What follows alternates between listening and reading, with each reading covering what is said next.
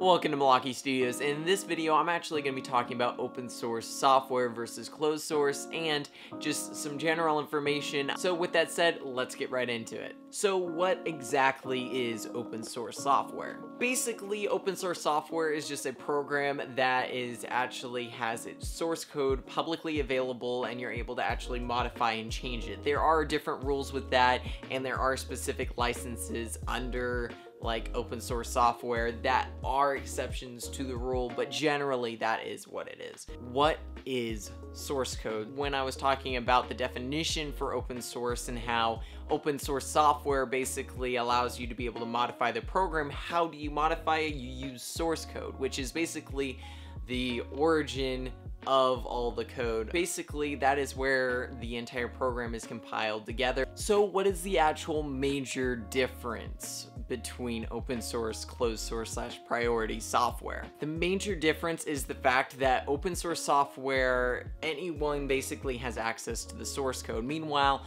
if you look at people like Adobe and Filmora and stuff like that, their programs are closed source wherever they control everything. Only specific people in their organization can modify the code, and legally you are not supposed to modify it. But both of these, you're actually agreeing to terms and conditions basically. So like some open source software, whenever you create a modification, you have to state that it is a modification and that it came from this specific place or the original program and different things like that. And even closed source software, they do have terms and conditions that most people don't read through, but that is a major part of like open and closed source software. This is something that's kind of interesting, but basically when I was doing my research, I found this question that actually states the fact that is open source software only important to computer programmers? Basically, it says open source technology and thinking benefits both programmers and non-programmers. So there are a lot of people actually that prefer open source software compared to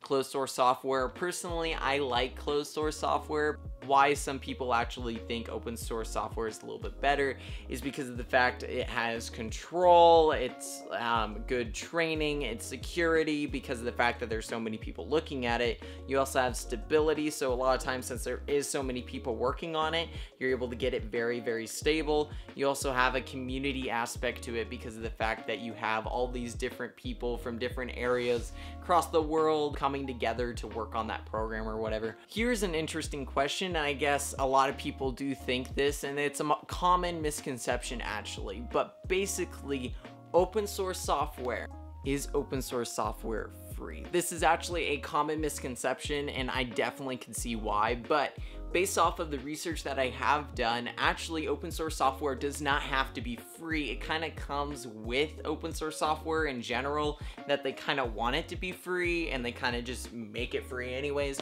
But in general, normally that is actually not technically exactly always true. So when you're looking at open source software, or if you're looking for like a free video editing program, just because it says that it's open source does not mean that it is free. Here's another question actually to ask yourself: what is closed software? This is actually what most software is. So if you look at like the App Store and stuff, most of the time those are actually closed source. There are some open source ones, but normally they're closed sourced. If you're just looking at different programs, like for instance Adobe or Filmora, or for instance even like Vegas or Final Cut, all of those are not open source, they're actually closed source. Some examples actually of open source software includes Kdenlive, Alla 0.2, you also have Shotcut, and there are a lot more.